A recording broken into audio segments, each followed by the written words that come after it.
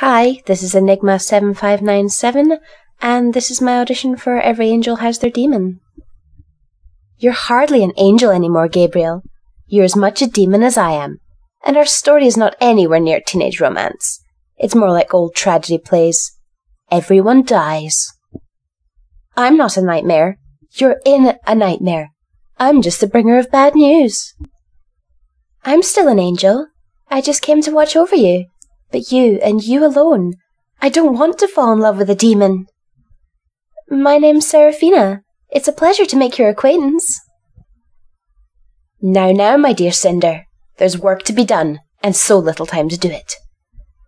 You mustn't argue with the wolves. They have no master. There's a point where I forget my rules and limitations and go completely insane. I don't suggest you stay around to see it. Do you want to die today?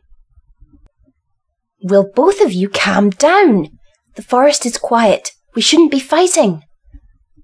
Lucius sends his regards and wishes you well in the human world.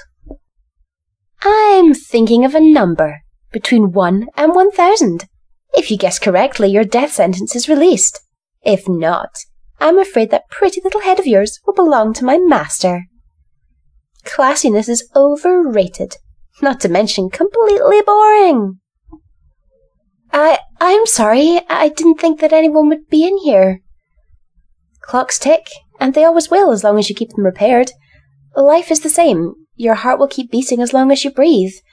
But some of us hold our breath, and death comes upon us. So no matter what I tell you, keep breathing.